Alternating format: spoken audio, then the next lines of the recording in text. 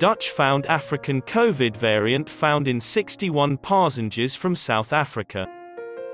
2 KLM flights from South Africa were quarantined after 61 passengers tested positive for the COVID-19 virus.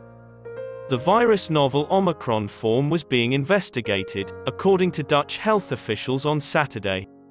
2 flights carrying 600 passengers were quarantined at a hotel near Schiphol, one of Europe's busiest international air travel hubs, for the positive cases. According to those who were subjected to the testing, passengers had to suffer long waits in the arrivals area where many did not wear face masks or maintain social distance. According to the GGD, all travelers who tested positive must spend a minimum of 7 days in hotel quarantine, or 5 days if no symptoms are present. Passengers who have been found to be negative but are still in the Netherlands are advised to stay at home and avoid contact with others. There is no need to stop your travel if you reside outside of the Netherlands. For 4 hours, we were held in an isolated room on the tarmac before being examined.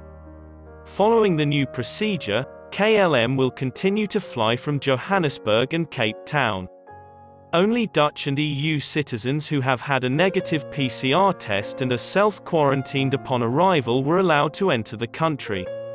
According to a statement released by KLM, the airline is taking the matter extremely seriously and will prioritize the safety of passengers and crew. As a result, rigorous onboard safety standards for passengers and staff will be implemented. Schiphol announced on its website that a KLM aircraft from Johannesburg was due to arrive at roughly 1100 GMT.